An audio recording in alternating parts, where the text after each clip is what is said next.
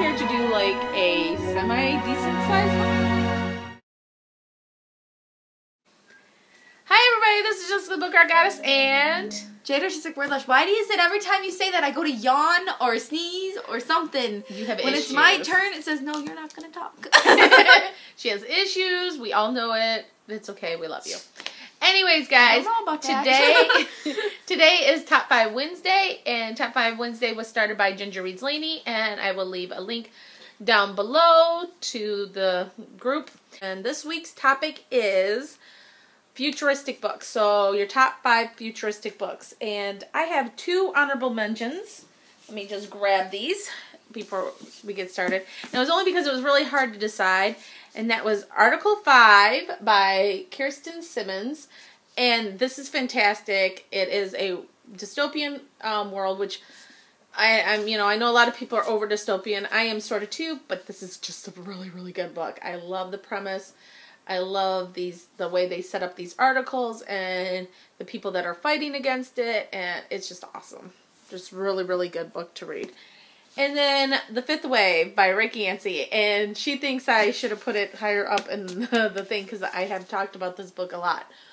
But when given the choice of my selections, this one just came under it just a little bit. But I did really, really, really enjoy The Fifth Wave. And I did just finish Infinite Sea, and I enjoyed the series as a whole, and I'm looking forward to more in this book, in this world, because it is definitely futuristic. The aliens have invaded, and we are in trouble. Big time.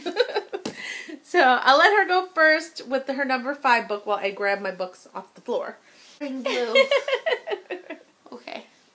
I read this in middle school. So... yeah, I've actually read a total of 6 futuristic books. That she can think of. She probably has read more, but she probably just can't think of them all. I can only think of 6 right now. Yeah. Because the only other one I can think of is The City of Embers. Yeah. Yeah. That's not in this pile. No.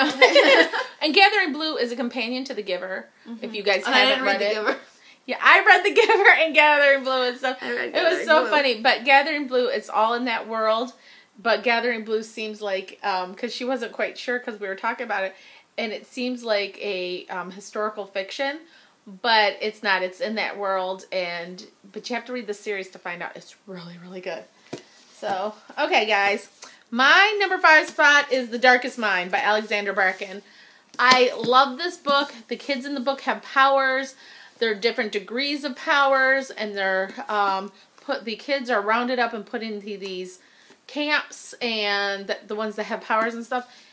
It is just a phenomenal read. I love this series. Oh my gosh, I can't say enough good things about it. If you like X-Men, if you like what was that, Push, that movie Push and stuff like that, the mind powers, anything like that, telekinesis, all those types of things, then this is definitely a book for you. Alrighty, coming in at number 4 is Lauren Oliver's Delirium. This is the one about they found a cure for love because love causes all these problems, they think, and then without it, you'll have a better functioning society. And then this is probably the only dystopian besides, I guess, that I've actually read recently. Right. So. Right. Okay, for me, coming in at number 4 is Shatter Me by Tahara Mafi, and again, another X-Men-esque type book. The main character, Juliet, is like Rogue in X-Men. If you've ever read X-Men, she has the power to, when she touches you, to give you immense pain or to kill you. It's like, the longer she touches you, you'll probably die. So, it's just fantastic. I love, love, love this book. I love the series. And yeah, you should so check it out. It's just fantastic. Coming in at number 3 is Mothership by Martin Leach and Isla Neal. This book put a lot of people off because it's a pregnancy book. But it's a futuristic book, and a bunch of pregnant teenagers are on a ship in space. And there's a twist. And then there's a, oh hell. And then there's a book too. So, yeah. So yeah. The way she talks about this book makes me want to read it. And when I saw it, I didn't want to, and then I'm like, oh my gosh. A couple months ago, we're going again in a week, but I went to Florida a couple months ago, and I read this on the way there, and Mom's like, what? What's going on? What? And I told her, and she goes, that sounds really good. I feel like it didn't get the hype it should have. Right. And I think a lot of it has to do with the got more negative cover. reviews than it did positive, and I think people went into it expecting not to like it, therefore didn't take the story for what it was, and just decided that they didn't like it. Right. And I think because of the cover and the fact of teen pregnancy and stuff, I think people didn't like it because of that. And Aliens, they just were like, oh, that's way out there. But she really, really enjoyed it. And what she said about it, it sounds fantastic, and I do need to read it. Yes. Okay. What's really funny, my number 3 book is an alien book also. This is Alienated by Melissa Landers, and I absolutely loved Alienated. I cannot wait for Invaded. And this is reminiscent, if you guys ever watched the CW's show, what was it, Starcrossed? Yes. Oh my gosh, it was fantastic. Aliens have come to Earth. But that's kind of like, it's kind of reminiscent of that, but there's so much going on to it. Oh my gosh, they're not supposed to like each other. There's the romance. It's so good, guys. You should so check it out. Okay, so coming in the second spot, only because nothing beats the first one ever, is How to Break Up with an Alien. Well, it's How to Date an Alien and How to Break Up with an Alien. I haven't read the third one yet, which is How to Marry an Alien. But yes, that book. And that book is by Megan Vernon, and I love this series so far. She does. She talks about it all the time. So good. Oh my god, it's so good. Yes, but it's aliens and the love story thing, and she loves that stuff. Okay, this book, I have raved to people about it. I love it. And it is All These Things I've Done by Gabrielle Zevin.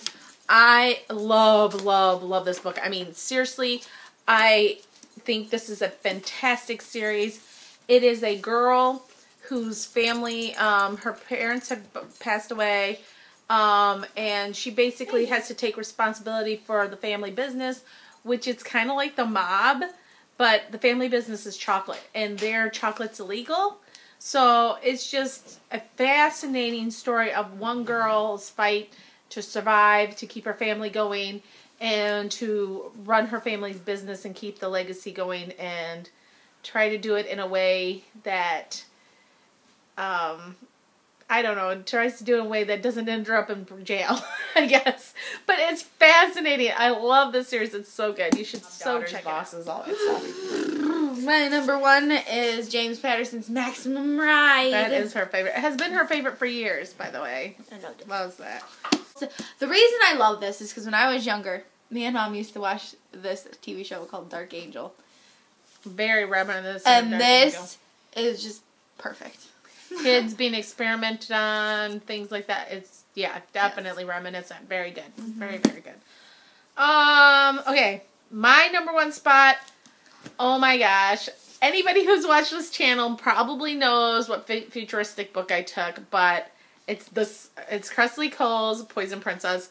I love it, guys. I don't know if you do, but if you've read it, whatever, let me know what you think. But I love this series.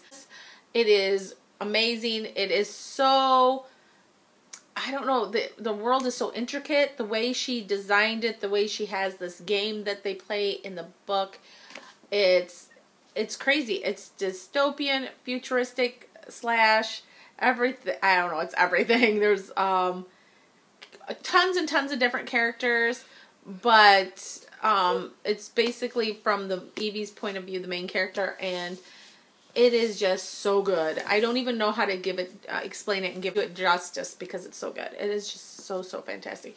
If you guys want something different, something fresh, something new, check this out. It is amazing. And I give it like 100 stars. It's just fantastic. So definitely my top 1 spot for futuristic books. Okay, guys. Again, if you guys do it, leave us a link below. Let us know. And we will see you at the next Top 5 Wednesdays. Bye, guys. Bye.